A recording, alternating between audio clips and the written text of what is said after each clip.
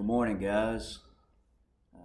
It's kind of disappointing that we are back having to do worship this way, but at the same time, it's a blessing that we're still able to worship, that we have a means and a mode of communication where we can come together, share God's word, and worship together. So I hope you're able to join us this morning. I hope this recording finds you well. I know that we do have a few pressing prayer requests that you should be able to see or should have heard, gotten word about this week through the email and so forth. If you'll continue to lift those up, I know that would be greatly appreciated by those that have requested that. This morning we're gonna preview our next passage in James. I'm not gonna. Sorry about that. That was either an earthquake or the tablet falling off of the stand we had it on. So now Brandon's holding it. Bear with us. Technical difficulties, but we're doing the best we can. I want to look in James chapter 2. Let's look forward. We're probably going to come back to this passage because there's a lot here. But I want you to look with me today in James chapter 2. We'll begin in verse 14. So you turn there to James chapter 2, verse 14, and we'll read ahead. And then I want to share a couple of thoughts with you in regards to that. And then hopefully when we come together next week, we'll have an opportunity to further explore this. Beginning in verse 14, it says, "What does it profit, my brethren, if someone says he has faith, but does not have works? Can faith save him? If a brother or sister is naked and destitute of daily food, and one of you says to them, 'Depart in peace, be warmed and filled,' but you do not give them the things which are needed for the body, what does it profit? Thus also faith by itself, if it does not have works, is dead. But someone will say, 'You have faith, and I have works. Show me your faith without your works, and I will show you my faith by my works. You believe that there is one God.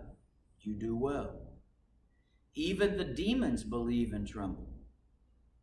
But do you want to know, O foolish man, that faith without works is dead? Was not Abraham our father justified by works when he offered Isaac his son on the altar? Do you see that faith was working together with his works?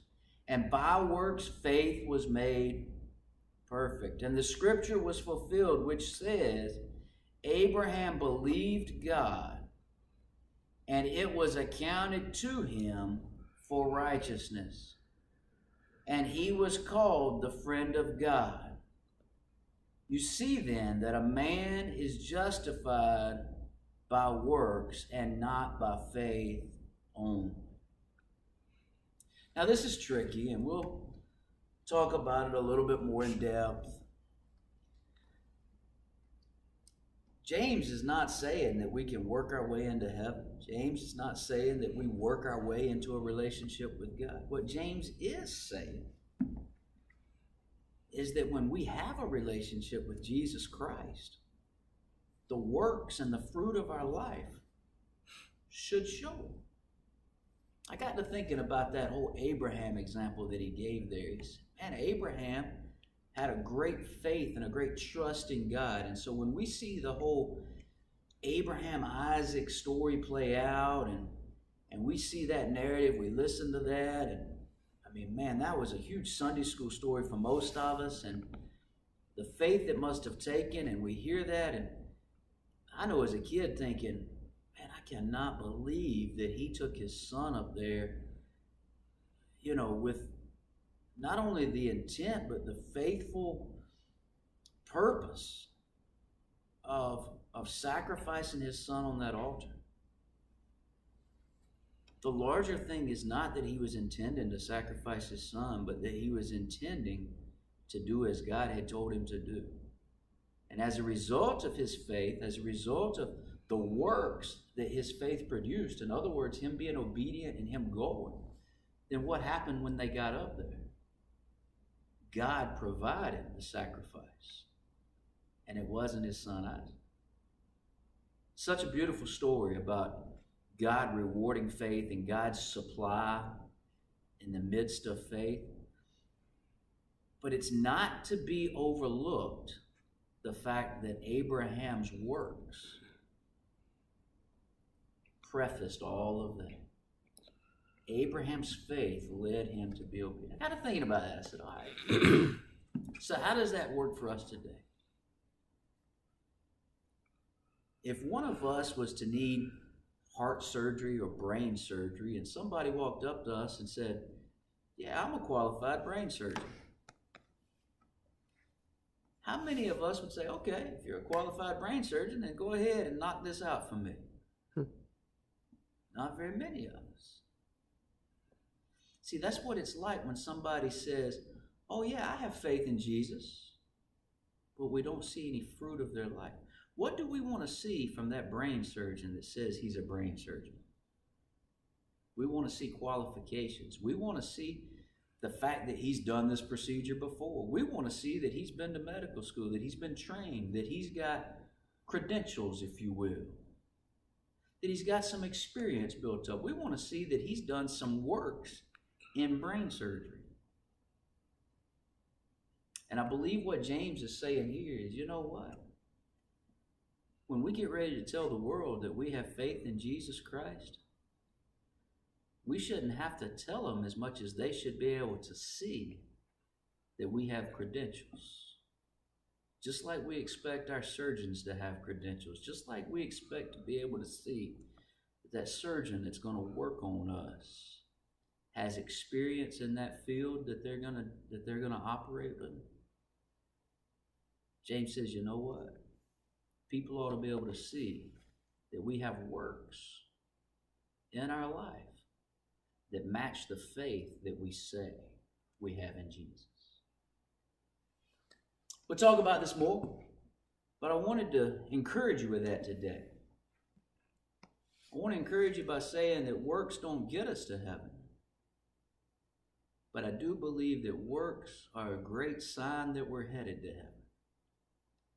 I believe that works, according to Scripture, are a great sign that our faith is real, that our faith is strong, and that our faith is guiding our life. Our faith and our relationship in Jesus Christ is driving our actions, our attitudes, and what we do during the week.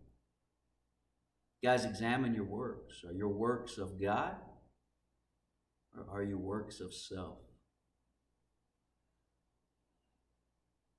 Maybe this week, during the week, we'd be just a little bit more intentional in expressing our faith through works.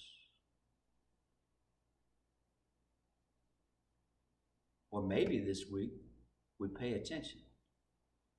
And when we do one of those faithful actions, we say, oh yeah, that's why I do that. And it'll be one of those moments that God rewards you and He blesses you, and you get to realize, that's why I do this. That's why I go to church. That's why I tithe. That's why I study my Bible. That's why I pray. That's why I serve in various capacities. And you'll remember why, and the blessings will be that much more real. God bless you. I love you. We hope to see you soon. Take care.